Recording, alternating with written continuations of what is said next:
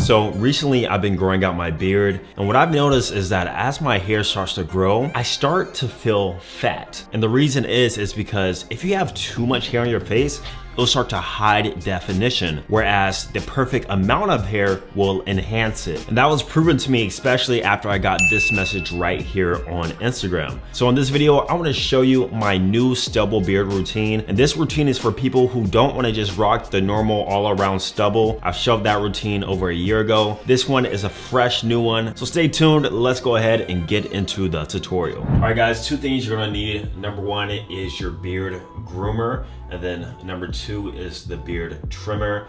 This is so that we can get underneath our neck area. I use the Philips Norco One Blade, and this is a Panasonic beard groomer. So I'll leave a link down below of all the stuff that I use.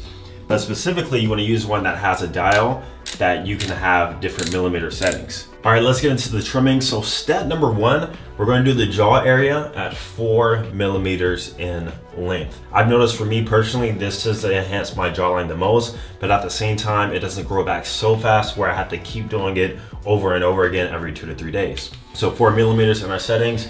Let's go ahead and do this first.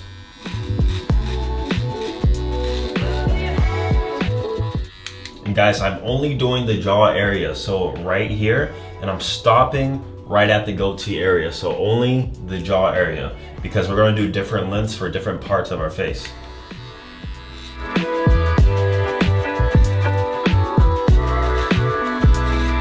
Make sure to get underneath the jawline too, and around your jawbone. As I'm doing this, I'm going to talk to you guys about why I didn't keep the goatee, right? Because as I'm trimming this, it's starting to look, I kind of see the line of the goatee because that hair is darker. But the reason why I didn't keep the goatee like I did a month ago actually, is because the maintenance for the goatee is super high. First of all, you literally have to trim it and shave it like every day or two. And then alongside with that, I was starting to get razor bumps because the maintenance was so high. So that's how I've actually figured out this style that I'm showing you right now. It basically came from me rocking my goatee look, but we're just keeping more hair on the sides. So you're implementing kind of like a stubble and a goatee at the same time.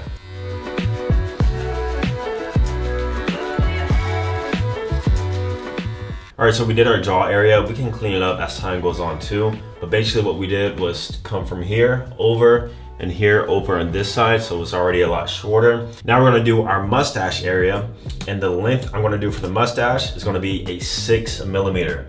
I want it to be a little bit darker versus the jaw area, so we're just gonna keep it at 6 and only trim the mustache area.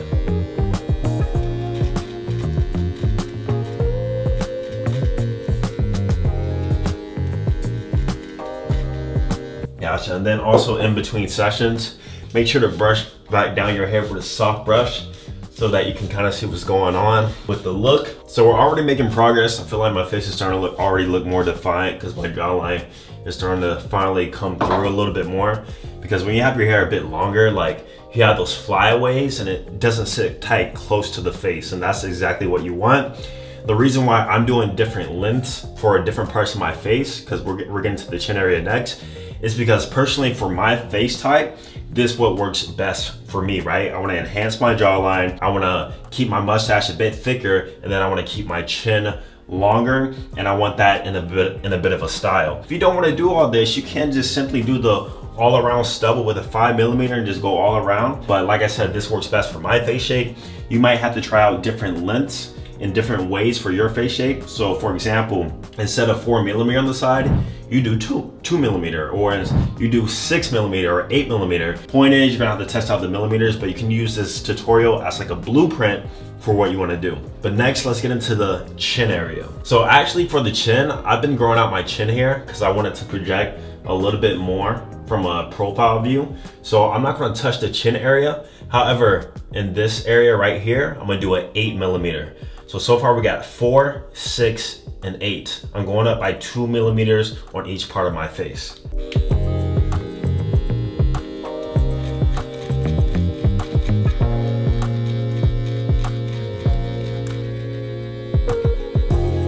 I really don't have a lot to trim because it's such a small area. Damn, so let's go ahead and brush it back down.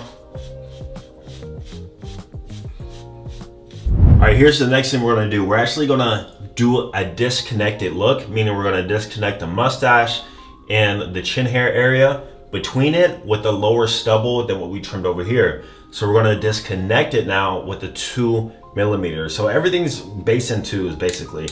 Change my trimmer to 2 millimeter. And I'm gonna create a small disconnect between my mustache and my chin right here. And this just gives sort of a different look to it. You don't have to do this if you don't want to, but I kind of just like the way it looks.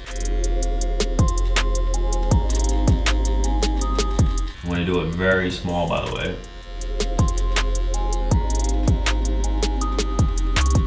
So I'm not sure if you guys can even see that, but there's a small, slight faded disconnect between my mustache and right here. It's barely noticeable, but if I don't want to bald it though, I like to keep it like this. So let me go over it one more time.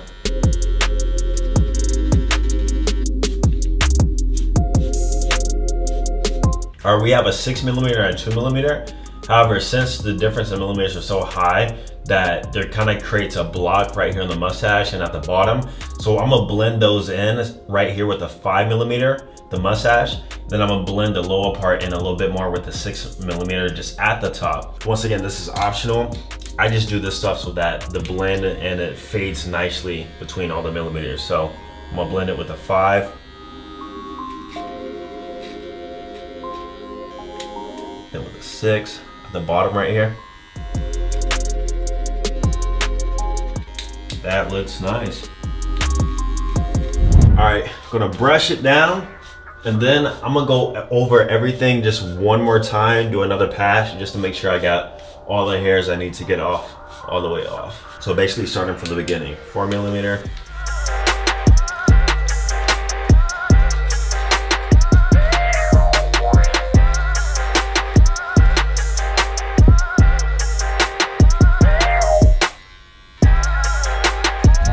All right, so now we're done with the cut. Now we just gotta line up and trim. So we're gonna trim underneath the neck area with the 1 blade. You wanna make sure that you stop at the top of your Adam's apple. Do not bring the beard line all the way up high.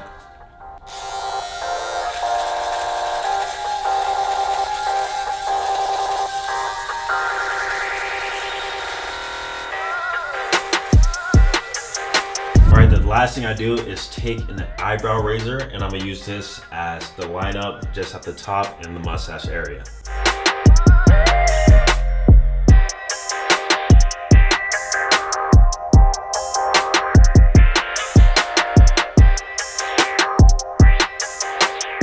All right, we're almost done. Now all I have to do is the enhancements with the beard dye, and then I'm gonna take a shower. Stay tuned for the final product.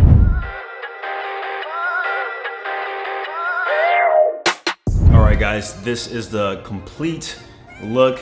As you can tell, I've enhanced my jawline by keeping it low, but also attenuating other features on my face like my chin and having a little bit of style with the faded disconnected mustache. I really like this style and I'm pretty sure I'm gonna keep doing it long term. And the maintenance is also very easy. I can trim this probably twice a week and I can do it also really fast. When I'm not doing the tutorial, I can literally do this within like 10 minutes. So if you're gonna try this out, let me know down below. Also, don't forget to check out all the links where I actually provide the resources and the links to where I've got all the tools to enhance my beard if you want to use them too. Don't forget to subscribe. I'm gonna see you guys in the next video.